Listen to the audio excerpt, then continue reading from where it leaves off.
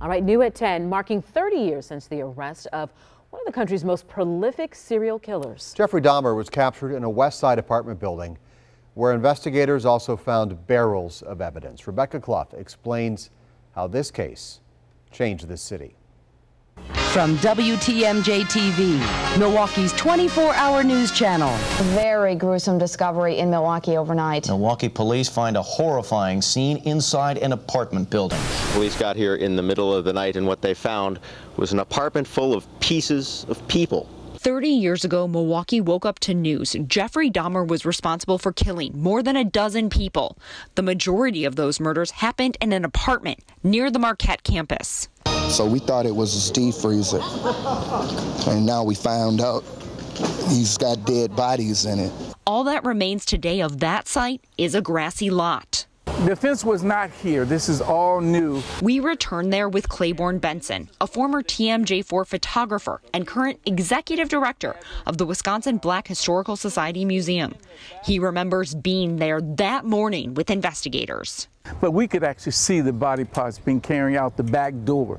He'll never forget the people who showed up to the crime scene. I began to see family members come and ask questions about who were these people and did they know of their loved ones, and they would hold pictures up. They're saying, I'm missing a brother, I'm missing a cousin. April 7th is when he didn't return back from getting his key made. The Dahmer case was an awakening for Milwaukee in many ways.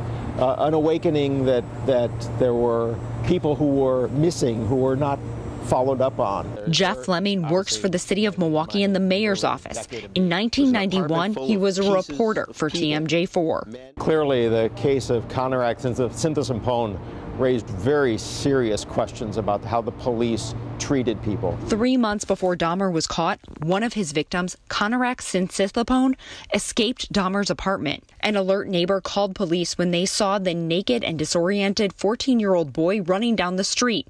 Police showed up, and so did Dahmer. He convinced police the boy was drunk and they were lovers. Police brought the boy back to Dahmer's apartment. Would they have treated Conarac Synthesimpone differently had he been a blonde woman? Probably they would have. Fleming says there was an immediate change at the police department. Certainly it has changed the way the police department views missing persons cases, looking at situations not as quickly dismissive cases, but cases that deserve follow-up. Jeffrey Dahmer was sentenced to multiple life sentences for the murder of 17 people. He was killed in prison in 1994. Reporting in Milwaukee, Rebecca Clough, TMJ4 News.